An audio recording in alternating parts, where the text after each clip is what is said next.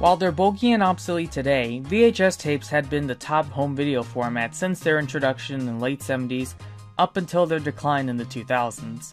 While you can watch a lot of shows and movies on streaming services, physical media is a great, and dare I say better alternative for various reasons I won't get into. Anyways, while there's mostly no reason to buy VHS tapes today, there are some good reasons as to why we still love and collect them. The covers of the tapes are either cool or disastrous, the nostalgic previews and commercials they have, and not to mention that some tapes have specific content not shown in future video formats. For example, the theatrical cuts of the Star Wars trilogy were released on home video until their special editions were released in 1997. While they did get an official release on DVD as a bonus disc, these releases occasionally go for a decent amount of money due to their limited production. Another example would be Tiny Toon Adventures' Halloween special, Night Ghoulery. It originally aired on Fox back in 1995 and was released on VHS in 1996, and it remains exclusive to VHS to this day, unless you have a Hulu subscription or something. While most of the official release tapes have amazing cover art, another thing that stands out about specific shows and movies are the tapes themselves, their color. While they're commonly casted in a black plastic, some companies try to make them stand out by giving them different colors, either wanting to market a specific tape for kids, or make them more themed to the content inside the tapes.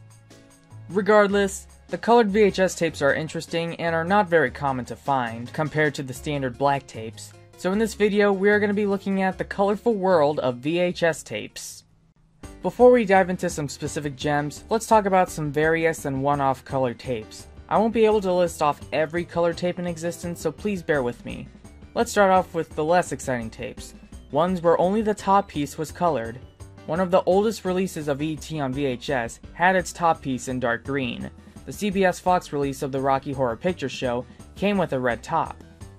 Monsters Incorporated is one of my favorite Pixar films. While I never physically had the film until I recently bought a Blu-ray copy, the original home video release of Monsters Inc. is very iconic to me and for others.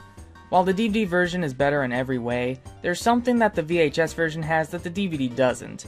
Not only was the clamshell transparent, but the tape itself was blued to match the film's logo.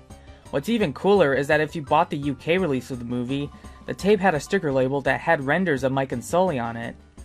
Other shows and films that were released in blue tapes are Almost Hollywood, Waking Life, and I even recall VHS tapes of Thomas and Friends being in blue, likely to match Thomas's primary color scheme. A few shows and films were released on VHS in red tapes, like The Exorcist, The Hunt for Red October, and even a few Thomas tapes were casted in red plastic. Most VHS releases for Barney and Friends were released in white tapes. Other shows in white tapes include Hello Kitty and the Flintstones. Sky Dancers, out of all things, had two colored VHS tapes. One was light blue and the other one was pink. And finally, Ankle Biters, Scarecrow Slayer, and Bob the Builder were all released in yellow tapes. Now, you can't talk about colored VHS tapes without mentioning the orange Nickelodeon tapes. Nickelodeon's a very popular and successful children's network. The channel hit its popularity around the late 80s. In August of 1991, Nickelodeon started airing animated shows called Nicktoons.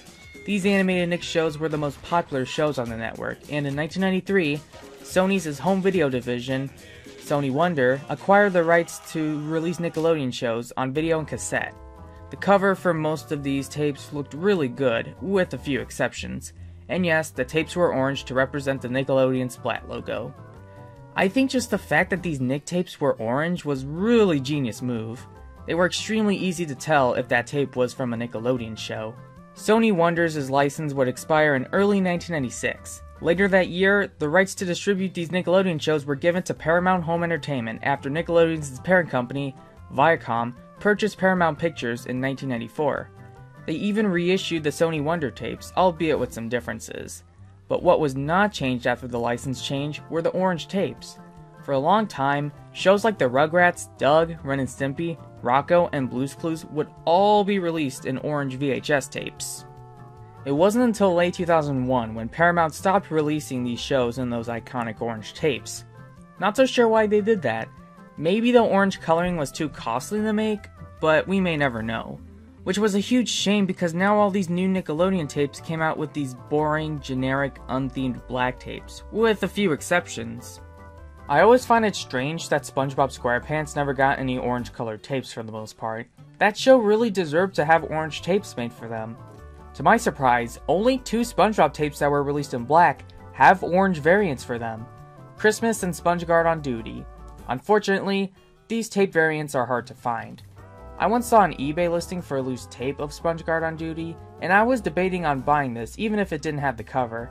However, most parents will probably think that the price they got paid for was too much. While I didn't completely think so, since it's an uncommon variant, I understand why. These tapes go for way less than thrift stores. Why would I pay this much for a loose tape? I decided not to make the purchase on it, because what would I do with a loose tape?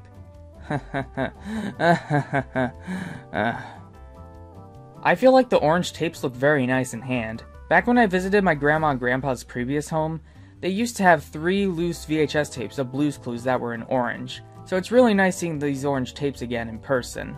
Aside from the SpongeBob tape being orange, the content in the tape itself is probably the same as the more common black tape variant. It's such a shame that there aren't that many orange SpongeBob tapes. I think the orange really fits SpongeBob as being a Nickelodeon show, and not to mention that I find colored tapes to be very charming. On the subject of Nickelodeon and the color orange, in Australia, Nickelodeon currently releases their shows on DVD in orange cases, including SpongeBob. While it is a shame that Paramount stopped releasing orange Nickelodeon tapes in the early 2000s, at least we got a few orange tapes from that time.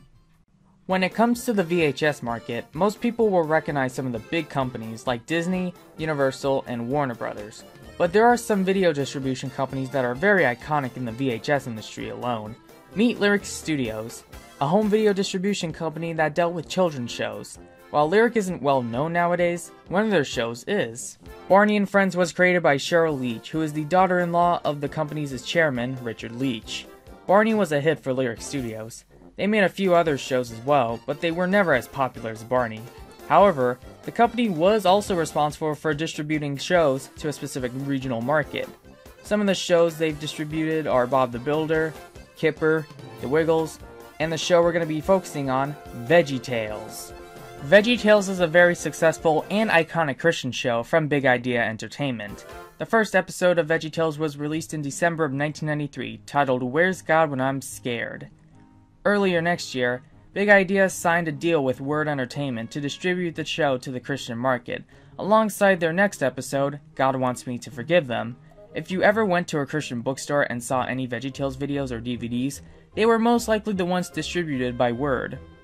VeggieTales struggled to find a mass market distributor, because most of them, including Good Times Entertainment, wanted to remove the religious parts of the show, which contradicts the whole point of the show. However, Big Idea was able to make a deal with Lyric Studios to release VeggieTales in the mass market. Phil Fisher, the founder of Big Idea and the creator of VeggieTales, thought Lyric was perfect for the job. Not only was Lyric a Texas-based company, but also their chairman, Dick Leach, was also a Christian himself and was okay with keeping the show's religious themes. So, in 1998, Lyric Studios started distributing VeggieTales at Toys R Us, Walmart, Target, and many other mass-market stores. They first started reissuing past episodes that Word Entertainment released, and they would later start releasing the new episodes a year after Word released them in the Christian market. Though during Lyric's last years of being an independent company, they would reissue their mass market releases of VeggieTales in 2000. While some of these tapes were released in black like the previous releases, this would be the first time VHS tapes for VeggieTales were released in the green plastic. Word Entertainment would also follow and release their VeggieTales shows in green tapes along with the original black ones. The content in both releases of these tapes are mostly identical to the versions released before, except for maybe their previews. They also originally had a sticker label just like they had always been. The green tapes would later be released with purple labels printed on the tape itself. In 2001, Lyric Studios was acquired by a British company called Hit Entertainment. All of Lyric's creations and distribution rights were now owned by Hit, including the mass market rights to VeggieTales. Hit didn't distribute a lot of VeggieTales tapes, but there were a few tapes.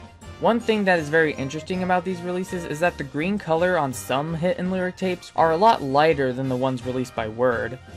After worrying that Hit wouldn't promote the show as much as Barney, Big Idea gave the mass market rights of VeggieTales to Warner Bros. Home Entertainment instead.